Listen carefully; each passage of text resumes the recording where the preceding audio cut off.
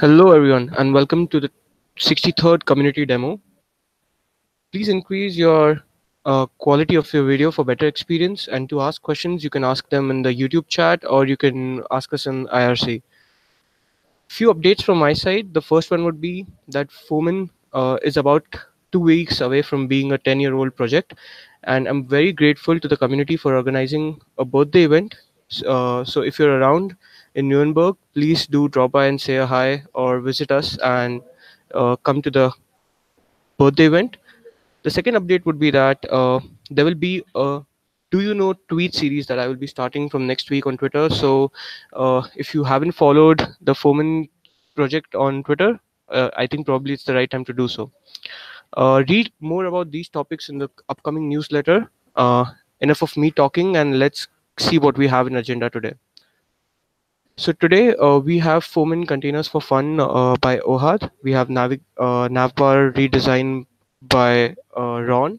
Then we have changes to content host registration by Jonathan. And in the end, we have task notifications and troubleshooting links by Ivan. So let's start with Containers Fun by Ohad. So over to you, Ohad. All right, thank you. Can you see my screen? Yes, we can. All right. So first of all, it's exciting to be here again. It's been a while, probably a couple of years since I attended one of these demos. So I'm happy to be here, and I'm also very excited for the 10-year-old birthday. I'll definitely be there to celebrate.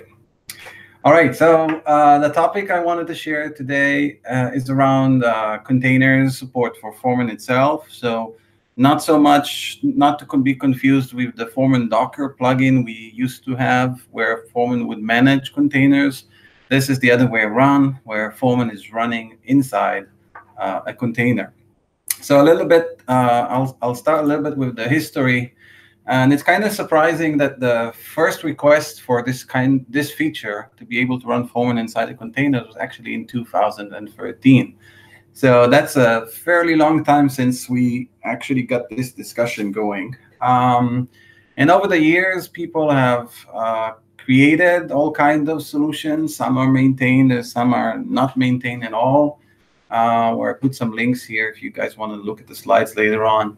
Some of these projects are maybe 4 years old since last commit or things like that. But the general trend is that people kept on asking, and I personally always wanted to get to the point where Foreman could run in some degree in a container. Now, over the years, and I hope I didn't get the dates wrong, Eric Helms did a lot of work to get Foreman running in containers, and his ultimate goal, and there's a few of RFCs, his ultimate goal was actually running it in Kubernetes and in OpenShift.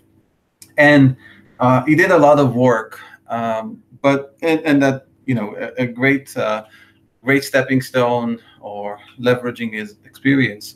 But I had a different motivation a little bit in mind when I started the containers feature. And you can read more about it in the discourse. But generally, my main starting point was that I wanted to use basically the ability to take a Foreman source code and immediately convert it into a container. So that's basically a quick summary of what we have today. Now, after this has been merged, I guess about a month, maybe two ago, is really the ability to have production quality I'm sorry. Yeah. I'm sorry to interrupt you, Ohad. I think your screen is not being shared. Can you just wait for a minute? I'll share again. Okay, does it work? Just 1 second. Okay.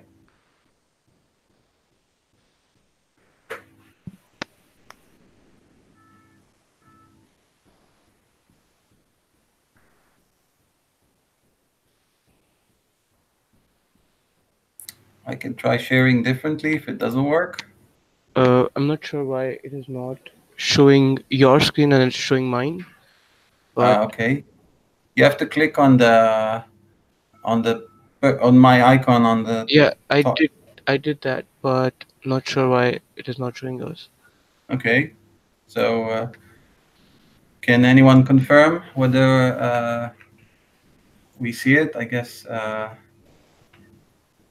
I does can say. confirm. I can confirm from like our list, but I guess the issue is if the Okay, so let's if the people wait. on the app see it. Yeah, let's wait a couple of seconds to see if we have anyone confirming on IRC. It's not fun if it doesn't, if it goes all, live demos.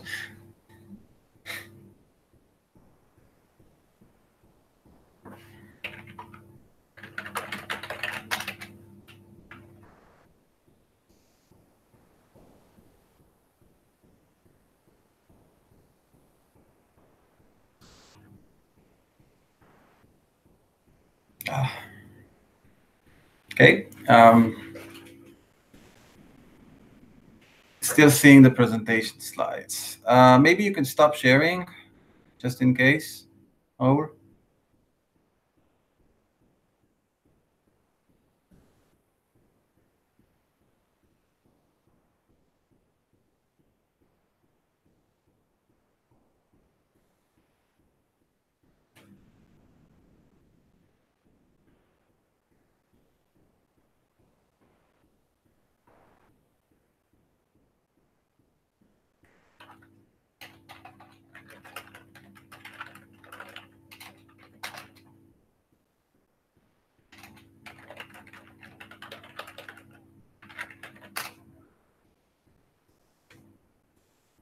Roll. Did we lose him? Okay.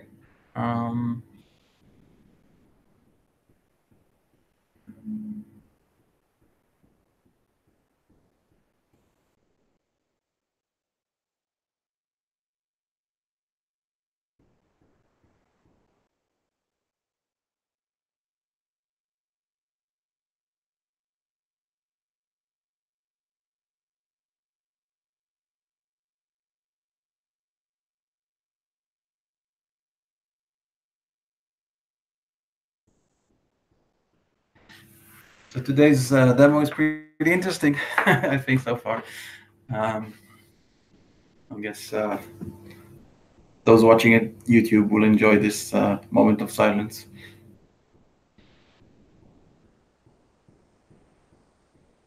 If we knew when it gets fixed, we could just advise the people that they can just jump to next minutes forward.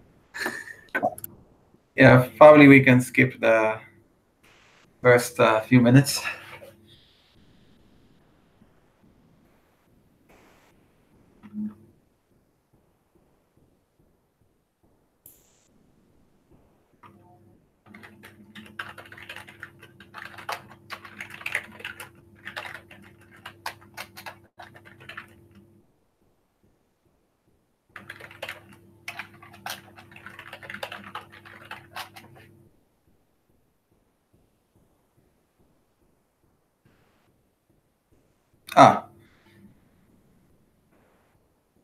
Okay, so confirmation from IRC that we can start. I'll start again, just in case. All right, take two. All right, so today's discussion is around the ability to run Foreman inside a container, not to be confused with the Foreman Docker plugin that used to be able to run containers through Foreman. So just a little bit of history. What are we talking about? And it kind of surprised me when I looked it up that the first request to use Foreman inside a container was in 2013. And over the years, we've seen a lot of people ask for it. Usually with not a great answer, like there's no official support for it. And also a lot of maintained and not so maintained projects that had a working Foreman environment using containers. There's also been a lot of good work. So this is kudos to Eric on his preparation and setting up a lot of different containers and pretty much taking the full-blown Foreman plus Catello plus many plugins into a working shape based on the current installer or based on the current RPM-based deployments of Foreman, with the aim of one day running it in Kubernetes and running it in OpenShift as well. But I guess a couple of months ago or so, we've merged the ability to have the ability to build a directly from source a container image, and that was added to core, the ability to build a Foreman container image. I'll share the slides later on, so you could click on the links if you want, if you're interested in the details, of course. So what technically do we have now? We have continuous build, basically, of a production quality container images. That means by production, I mean that they are compiled and served just like you would have, the installer-based deployment. So, you have all the in translations in place, and we have all of the JavaScript minified and compiled, and a lot closer to what you would expect to see in a real environment versus a development environment. We also have Quay.io as a tool. So basically, every time a code gets merged into the core repo, Quay automatically goes and build. I'll just click on it so you guys can see it. Forgot to close my IRC client. We have a Quay/Foreman, and you could see basically that every time we merge something into core, an image is automatically being built and available. If you, I don't know if we're interested in the details, but basically it goes through all of the processes of building it and eventually making it available to use. Today, we only maintain the develop tag, which is the latest equivalent, meaning it's whatever we have in the develop branch. But maybe in the future, we'll also be including stable branches. So we have a more stable releases available also as containers. Okay. Another nice thing about what we have today is the ability to build your own customized image. Customized image could be, for example, for code that is not yet committed. So if it's a pull request, or if you basically have your own different set of plugins combinations that you want to test, or just use on a day-to-day. And in here, you have a link to all of the details of how to build your own image, how to use it, and how to build your own image. Another nice thing that I personally do when I leverage my Quay environment, I've set up Quay to automatically build every time I push a branch to GitHub. So technically, every time I do a git push, Quay automatically build an image for me, and then it's available for everyone to use. Or even it's for my own testing sometimes, very useful. All right. What's the aim of using it, at least in the first stage? And I'll demo some of these use cases.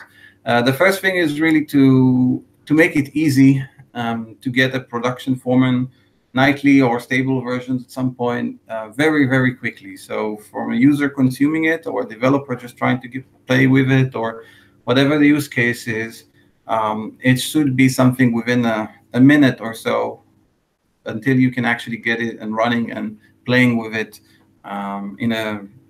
getting to the UI and able to do things with the application. It's not necessarily feature complete, so you can actually do provisioning end to end and complicated use cases that Foreman support, but it does give you the ability to try it out, play with it, and so on. This also makes it very simple, I hope, for people who want just to check, for example, the state of translation, and they want to change, for example, to see how strings are, whether strings are extracted, or whatever things that are, for documentations, updating screenshots, or whatever it is, make it fairly simple to anyone to get a real environment working quickly. For that, we have the Docker Compose environment, which is I'll show in a minute.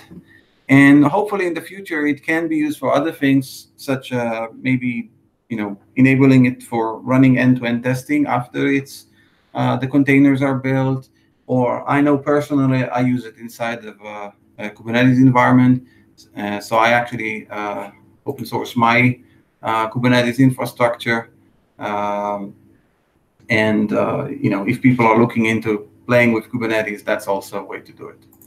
All right, so enough talking. Let's move on to a demo. So I'll change to my terminal. I hope you guys can see it in a second. All right, so the first thing, nothing really changes, but the first thing you would notice that we have a Docker file in the repo. So here, there's basically all the instructions of how the image get built. The other file we have is a Docker Compose YAML file, which defines the containers we want to use when we're running Foreman. So again, not so many, I won't go into details, but basically these are simple YAML files that define all of the dependencies between the various containers that we use in order to run Foreman as a whole. So we have a database, we have Foreman itself, we have Redis as a caching backend, and we have Dyneflow as a worker. So if we look at Foreman Compose, first of all, I'll start with Docker Compose pull. That will start triggering, fetching the latest version of the containers that are currently available in Quay, or depending, database and Redis might come from a different source. This just allows me to fetch really the current, latest and greatest images that were probably built like an hour ago or so on Quay. To start Docker Compose, yeah. Sorry to interrupt. I see on the IRC that they can see your terminal. They see only black screen. You can't see my terminal. Oh, okay, today's full of surprises. We can see it from here, but yeah. I guess there is something. I can see it too. Does it work now? Does it work now? If anyone can confirm. I'll stop sharing and start sharing again.